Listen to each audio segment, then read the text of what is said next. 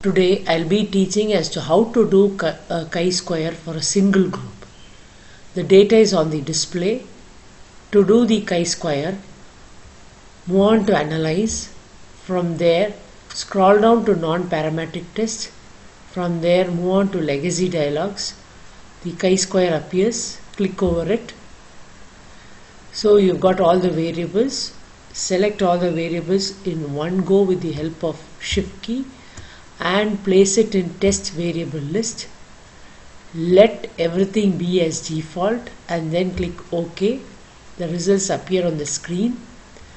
So here 1 refers to strongly disagree, 2 is disagree, 3 is neutral, 4 is agree, 5 is strongly agree.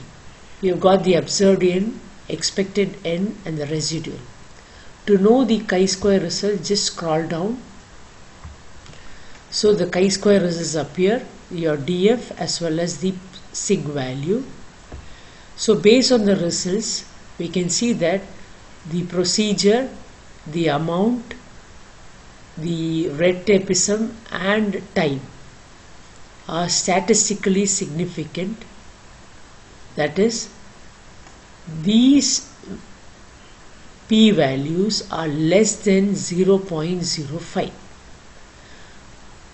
But in the case of delay, interest, securities, bribe, you find that these are statistically not significant because the p-value is greater than 0.05.